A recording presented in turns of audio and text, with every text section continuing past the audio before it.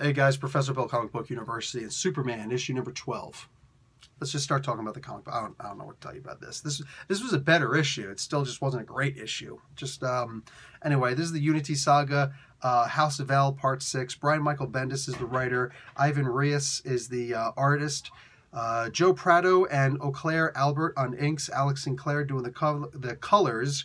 And Josh Reed doing the letters. Reese, Prado, and Sinclair do the cover, and Adam Hughes does the variant cover. And of course, Jerry Siegel and Joe Shuster created the Superman family, like as a whole, but they created Superman.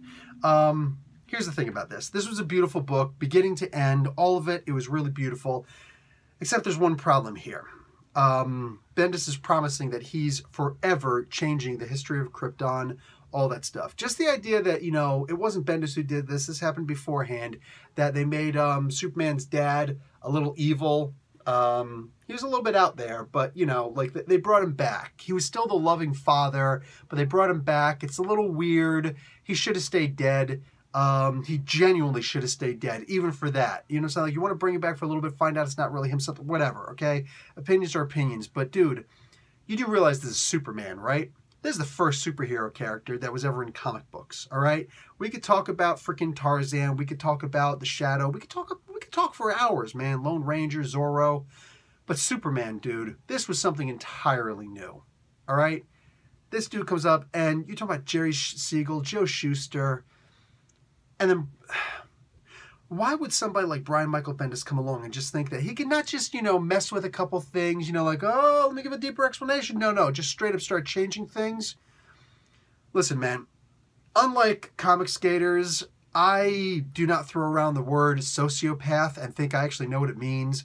And a lot of those jackasses never even had the common sense to go and look up that term on the freaking internet. You know what I'm saying?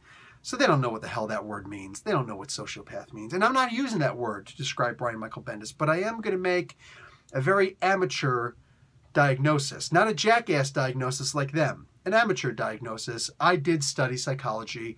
I didn't get my degree in psychology. I did transfer a lot of my psych credits over, though. And I still, to this day, read Psychology Today. And there's this thing called narcissistic hubris. All right. It's kind of like a double entendre. All right. It's like doubling down on a word. Brian Michael Bendis is full of hubris. Brian Michael Bendis is undeniably freaking narcissistic. All right. This guy thinks his crap don't stink.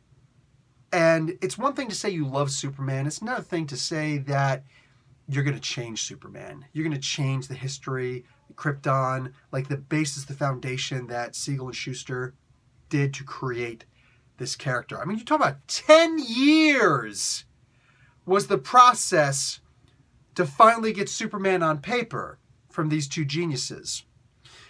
And like, how long did it take for them to finally, like, what? It was 6 issues later, they finally explained his origin. I mean, they busted their asses and they got this character down, and nobody has been so full of themselves as to think that I'm just going to change stuff. You know what I'm saying? Look, you can go back and we could talk. I did a spotlight story on one of the biggest changes to Superman that's only now being, you know, to Krypton, I should say, that's only now being changed. It's the only thing that existed and still exists pre-crisis, you know? And now, I mean, what is this? They are literally changing the history of Superman. And by they, who am I really talking about here? Narcissistic hubris. Okay, this is not an official diagnosis. I've never even met Brian Michael Bendis. I've never sat down with him, but through his interviews, through reading him, you know what I'm saying, and me being amateur at this, amateur hour, all right? This is my thought. It's just my thought on this. As good as this book was, as good as the nuance of this book was, the main subject here is that we're changing the history of Krypton in a major way. And of course, like, here's the thing about it. Every single person who talks about Brian Michael Bendis, whether it's good or negative, positive or negative, they always say, Brian Michael Bendis doesn't care about your stupid continuity. He's going to do his own thing. And he's so narcissistic about it that he's even willing to change the origin of all comic books ever. Think about that. And therefore why I would make this amateur hour diagnosis. It's disgusting when you really think about it. But hey, here I am still reading Superman, hoping for the best. You know, realistically, the best I can do is take the advice of all the comic book greats that came long before Bendis showed up in Caliber Comics, and then eventually to Marvel, and then here. And that is that nothing lasts forever. A lot of times things will, but realistically, once they have another crisis, they're just going to go back to the original origin, right? Right?